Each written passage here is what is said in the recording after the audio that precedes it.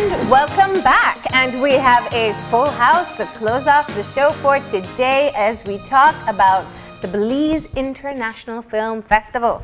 As we said earlier in the show, the opening night was last night. So these guys are essentially recovering from the party, but we get to find out a bit about the films that are going to be a part of the festival, and a little bit about what people can expect and how they can enjoy this event that has been put together for us. So we have with us Bernardo Arellano, who is the director of El Comienzo del Tiempo, and you're from Mexico. Yes. We have Iliana Lapid, who is the director of Yochi film, and this is the Belizean film, actually, and it's spoken in Maya. Yes, that's right. Excellent. Excellent. And we have with us as well Professor Gabriel Gonzalez, who is the representative for Presos, and that is a Costa Rican entry. And we have Communication and Marketing Officer for NICH, Holly Edgell. Good morning, everybody. Good morning, guys. And thank you for being here. So, I want to start off just finding out, you know, there was the big red carpet gala last night and the opening of the festival. We had it on airing live on Channel 5, but we didn't all get to participate. So let's just talk about the opening and how the festival got kicked off. Sure. Well, one of the things that's most gratifying is it was a fun vibe. It was a friendly vibe. A lot of the filmmakers were saying how much fun they had, and that's really good. So we had the red carpet. We had glamour in terms of what the fashion what people were wearing. We had a huge contingent from Cayo, from Iliana's film Yochi, including the stars, come, and they were just.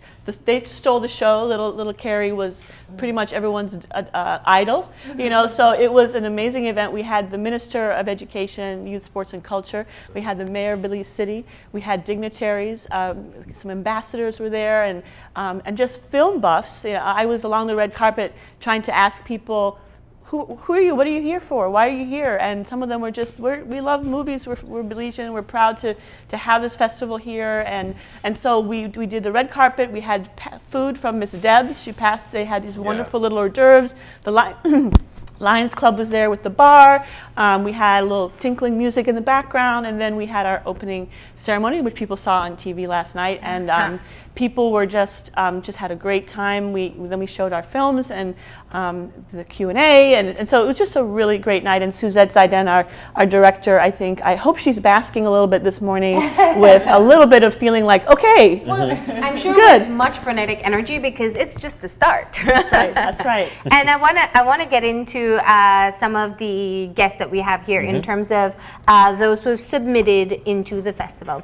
Let's start with Iliana. Iliana, your movie was screened last night, and I want to get the film is called Yochi, and I know we've been told several times about it that it is a Belizean. It's filmed in Belize. There's some Maya in it. Let's just talk about your concept and what prompted you to be able to produce this. So in March, I was invited to direct a feature documentary about the endangered yellow-headed parrots, and I considered it, but since I'm not primarily a documentarian, I decided not to do it. But I was thinking about the yellow-headed parrots, and that's when I had this idea about the small boy who guards a nest of endangered yellow-headed parrots in the pine savanna. And I had spent 2 summers in Belize already, leading courses of students making documentaries in villages in Cayo. So I was already familiar with that region, and I had connections with people that were involved in film, including our line producer Aaron Beavis and our producer Daniel Velasquez.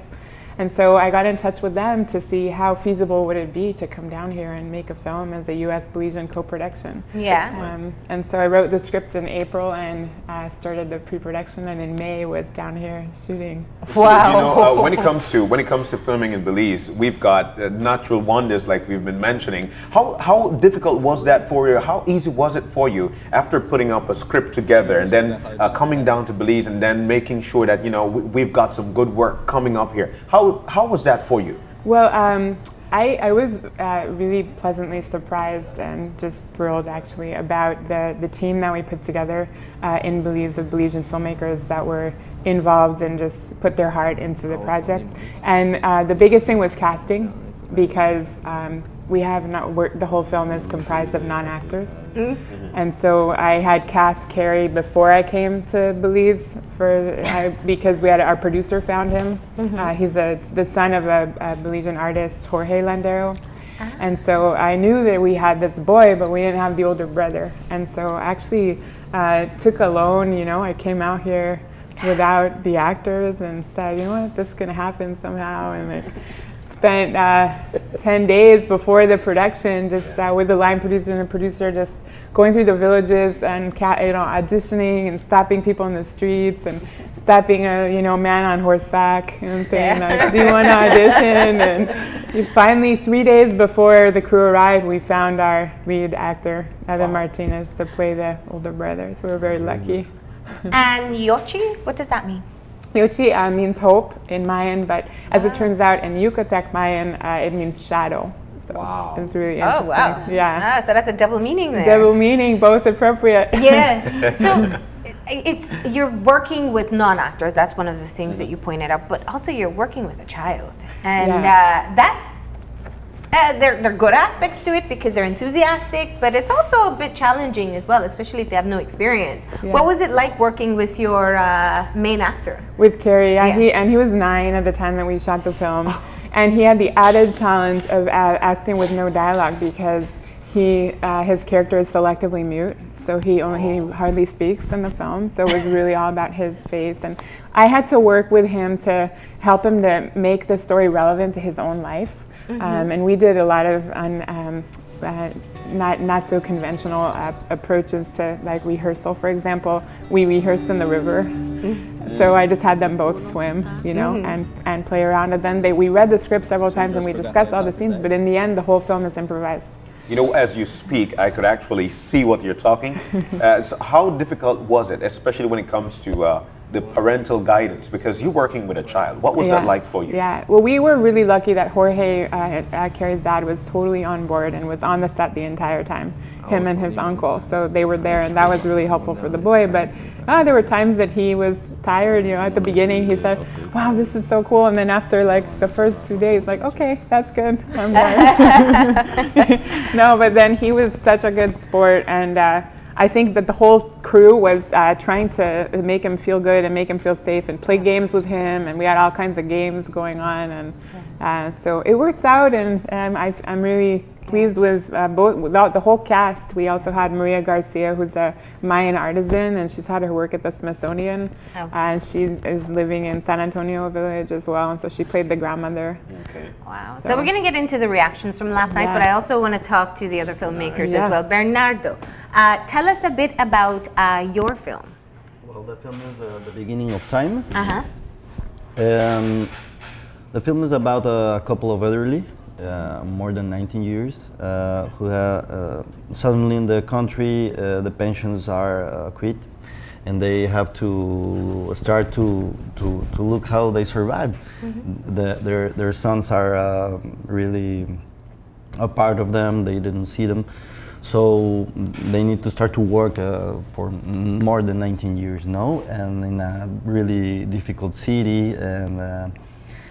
And I try to build a look inside the life in the elderly. I really interested on that. I also work with non-actors, so I build a world full of elderlies. All of the characters are elderlies, and it's like a city full of elderlies. And I try to express how they feel. I really personal point of view about the life and the elderly. So I I made a taller. I worked with them for a couple of months, and show them how the cinema works, and how you can make a film. And I want they express how they feel, all the difficulties they live, and and go really near with them. The camera is always on the hands, on the way they walk, everything, how they make love. It's a risky film also. Really?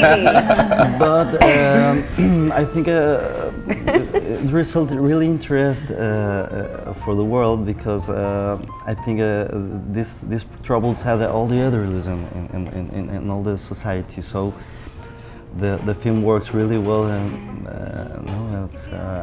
it has a lot of tenderness. Yeah, yeah. It's an important story to tell that we don't talk about very often, the life of the elderly. Why was that something you wanted to capture? Well, I had a feeling that when we arrived to the elderly life, you're out from the production system, and it's like you don't exist. It's like the family sometimes is also a little bit unconsciously, but it's like the grandfathers doesn't take the decisions, and the family are a little bit away from all the life of the others, and it's like put the dimension and the importance that you sacrifice all your life for the others, and then you're out from the family, from family decisions, like a little bit cruel, I think. But I try to decide something to give up the dignity and the importance of the life in the elderly. And it's also a funny film. It has a dark comedy, but also it's a tremendous drama for moments. And it's I like the film. It's a roller coaster of emotions, I think. Actually, from the name that you've got for it, which is El Comienzo del Tiempo, it complements for the fact that you're working with elderly people. The film is actually about them, but it's the start of the time. Yeah. So how did you mix that? Because I tried to put it together. You really have to be thinking to get the. Was it difficult to work along with the elderly? Yes, but for me, it's always a human experience. Start to work with non-professional actors, because they put all they've got, So you have to take out these qualities, because I'm going to the streets with this eye of director, looking for my characters. So I tried to. When I found them, I made a cast for 6 or 7 months. But when I found them, I worked with them a lot and tried to put all these good qualities of natural acting they had. Yeah. And Tonio, the main character, he has 92 years when I discovered him. 92? Yes. Wow. And he made a really performing, So so. He never looks at the camera. He's so natural. All his dialogues are really well, and he can remember all the dialogues. It's an amazing thing. But the concentration is like about 5 hours. We shot only 5 hours a day, really taking time. Okay. And for me, they show me more things, and I discover a lot of things of me and of my family, and because I don't have the luck to have my grandfathers near, so for me this film is also important. Yeah. Where did you shoot it? In Mexico City. In Mexico, in DF. Yeah. Okay, and it's interesting, and we're only seeing snippets of it from the trailer that's running. But one of the things about working, especially with elderly characters, is that their face alone can have so much drama. It's just how they express themselves. You said they're non-actors. Was it just an instinct in meeting the characters that you ended up casting? You saw them and you knew that was the look, that was the face that you wanted to work with? I'm looking expressive faces. Yeah. You can see the time everywhere, Yeah. and that experience, it's very important for me, because all the time, all the life, all the sacrifice the grandfathers do it for everyone. For me, it's a really important thing to value and try to recover it and put in a film. All right. Okay. Y Professor Gabriel Gonzalez, representative for Presos. Tell us about it, a Costa Rican entry. Tell us about it. Yes, well, I've been working for 20 years with this director, Esteban Ramirez, being kind of alter ego, I'd say, and very close to him as a co-producer, or in this case as an advisor and also in charge of communications. And we are very happy about being able to making this film, because we shot most of the film in a prison.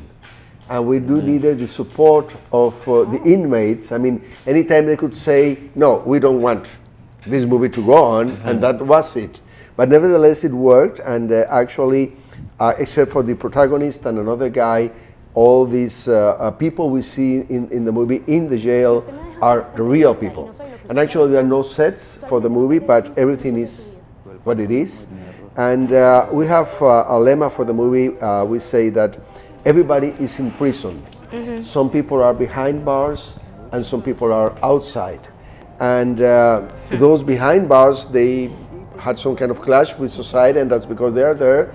And it's a whole world extremely complicated in many ways, but also people outside, they have their own traumas, their own problems. So we have this girl who is in trouble with her dad, because something that's extremely usual in Costa Rica, he just walked out with another woman and abandoned the family, and this happens all the time.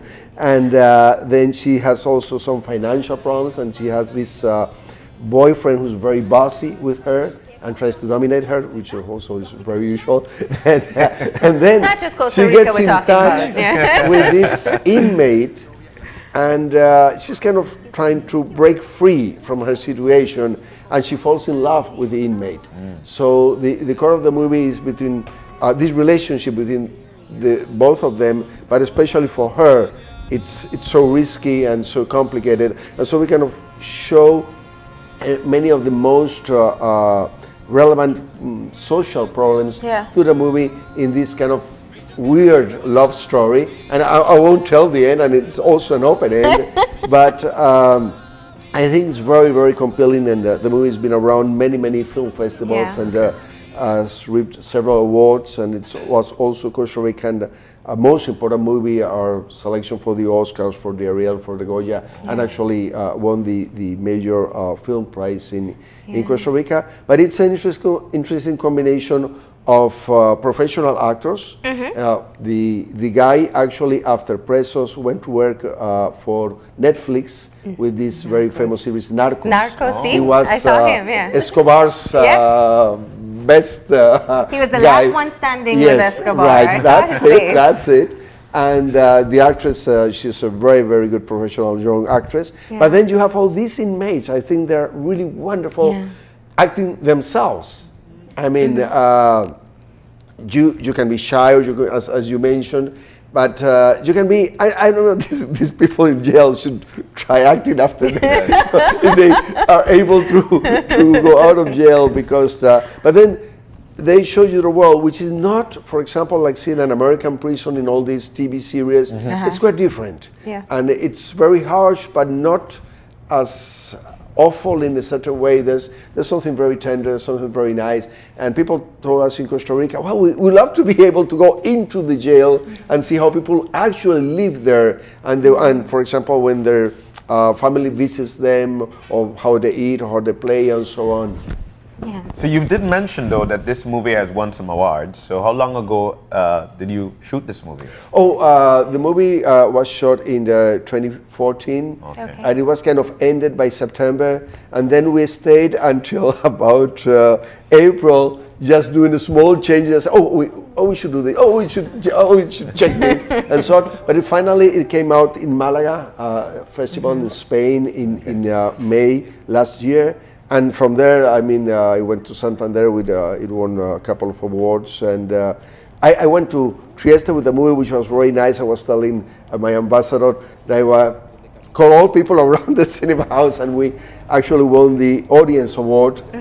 I was able to fill the house, with people I call and so on. But we had very nice reception. In Costa Rica, about 70,000 people saw it. Okay. And it's very difficult because we have this tremendous fight with Hollywood Of course. Of movies. course. Yeah. So it's extremely difficult, so we were very happy and had very, very nice comments. And of course, I love people from Belize. This is such a warming and beautiful place to go see the movie. Today, Friday, yes. Let me jump in here. Yeah, I think that's one of what you pointed out just now. The competition with Hollywood is really an important part of the conversation we have to have, and it's why film festivals are important, and it's why Belize's film festival for us is so important. One, because we get exposure to people who have decided we have a big competitor that we'll never be able to compete with in terms of budget, in terms of time, in terms of all the production amenities that they'll have, but we'll do it anyway. Oftentimes sacrificing your own money, your own time, and getting persons who are perhaps not trained to be a part of an actual production. So let me ask you, before we talk about why you enter the film festival, what would you tell other producers, people in Belize where there is a very small, I think small is an exaggeration, industry, what would you tell them about going ahead and producing a movie, especially if there's a storyline perhaps that's unique to your culture or something that you wanted to capture that it kind of isolates the issue, but to go ahead with it either way? What would you say to them? Well, they certainly should. I mean, a country, we say a country with no cinema is a country that doesn't know itself. And we must do it. And producing is difficult, but distributing and exhibiting is more difficult. Actually, that's why film festivals are so extremely important. I think that in Latin America, actually, I think we're doing almost like the best cinema in the world. And one thing that's helped a lot is bringing countries together for production, at least. So most movies are co-produced by several countries. We did In Prison with Colombia, and that helps because you have some more money, and then you have all the technicians, all the artists, and so on. And then we have to keep fighting to find our way into the cinema houses, which is actually the hardest part.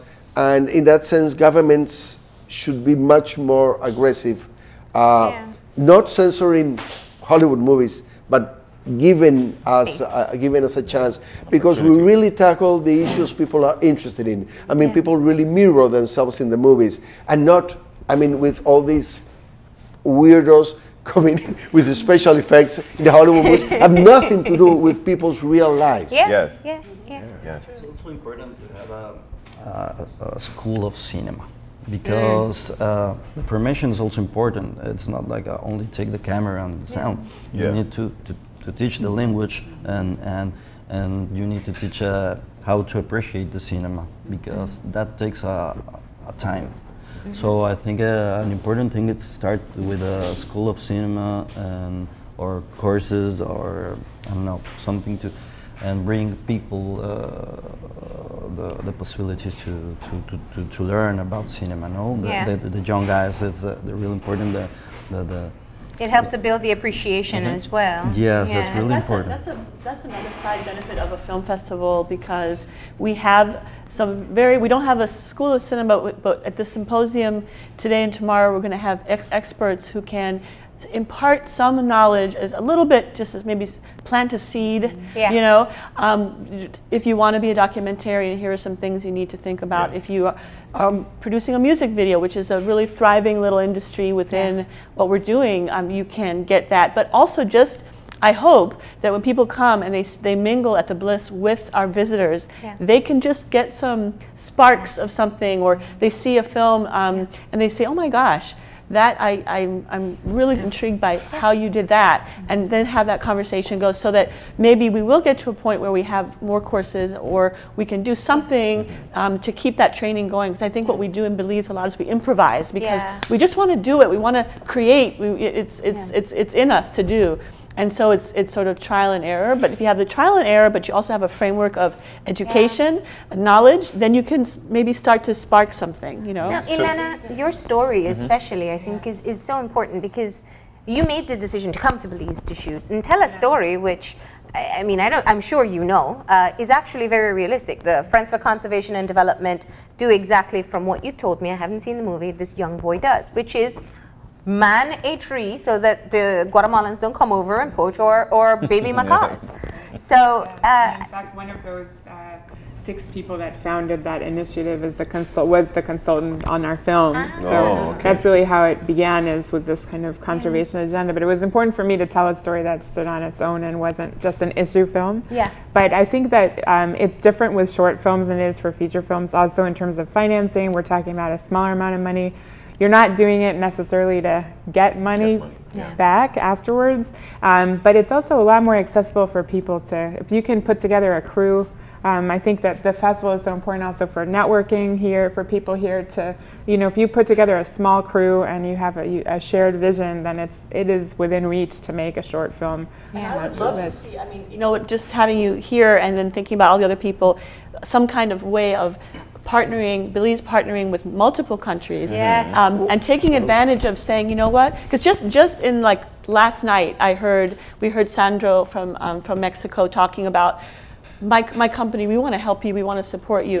Partnering, internship opportunities. But for example, last night when I saw her movie, I was telling her that Costa Rica has done a great job trying to protect nature, and there's a very strong environmental movement, and the government has gone really far protecting our country in that sense.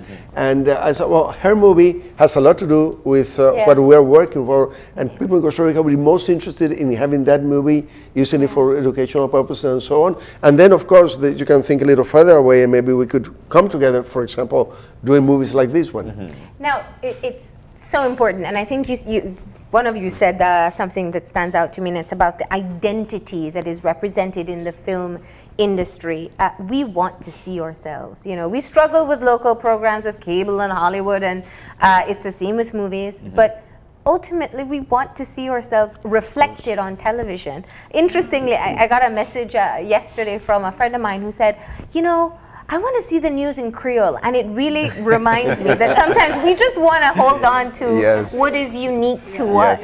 When I started, I thought that I knew there was going to be Mayan, but I thought the rest of the film was going to be in English. And then when I was working with the actors, Evan, who plays the older brother, he said, I feel more comfortable. I think this scene should be in Creole. And so that's sort of how I said, okay, let's. What was that like for you? I mean, I really felt like, for me, coming into another country, I'm not Belizean. I wanted to make sure that it was as authentic as possible, and that I was working with the actors, and that they were interpreting the story in a way that was relevant to them. And so I thought it was really great. But then came the decision of, do we subtitle the film or not? I mean, we subtitled the Creole, but do we subtitle the whole film? And there are all sorts of cultural, I mean, it's a question that, but in the U.S. we found that audiences needed the film to be subtitled, and so that's what we decided to do. For example, in Prisoner movie, dance is very important, popular dance, which in Costa Rica is extremely important. So it's kind of part of what's going on, and it's a way of people meeting themselves. And we also show through the movie, I mean, like the places, the foods, the clothes, and so on. So Costa Ricans say, oh, okay, it's this. Oh, I've been there. I mean, and so they love it. And a sense of pride. And then also, of course, we want other people to know the way we live and oral uses and moods and so. And so the movie is like an ambassador in that sense, and helps communicating and breaking barriers and so with other countries. I don't want to lose the opportunity. We're quickly running out of time. Why did you choose to enter the Belize International Film Festival? It's our 11th year. I know that there's an open call, and there has been a growing momentum behind it. But as individuals not from Belize, why did you choose to enter your film in this festival? For me, it's really important to have connections with Central America now. We don't have partners in the north now, so that's a big fight for the world, you like. So now, for me, it's really interesting to know the culture of Central America, because in Mexico we're borders, but we had a lot of distance. So for me, get in and try to see how's the life here, and how start to develop the cinema here, and we want to make connections. Also know Sandro, and we're interested in good relations here. You know. And what would it mean for you to be the winner? What would it mean for you to win? I don't know. A win. It's not in my. It's not on your agenda. It's not in my It's to agenda. showcase It's what like you've got. Be nice. Yes. I don't know. The prizes are important, but the most important is the connection with the people. Yes. It's the What do you way want you. people to experience in your film? I hope they I hope they not go in difference. I hope they can be reflected on the film about their lives, and that's the important thing for me. You know, make the connection, the emotional connection, and sometimes you can express it with words, but you feel something, and try to change something inside. No. Nice. Yeah. So when I actually came up with the idea, I thought, oh, it'd be so nice to go make a movie, come back and premiere at the Belize International Film Festival and share the film with Belizean audiences and with the cast and crew and have them get to have that experience. So from the beginning, it was something that I was dreaming about. So it was really meaningful to get to come here and see that happen yesterday for the opening night and bring in those, that bus with the 25 cast and crew for them. What was the reaction last night?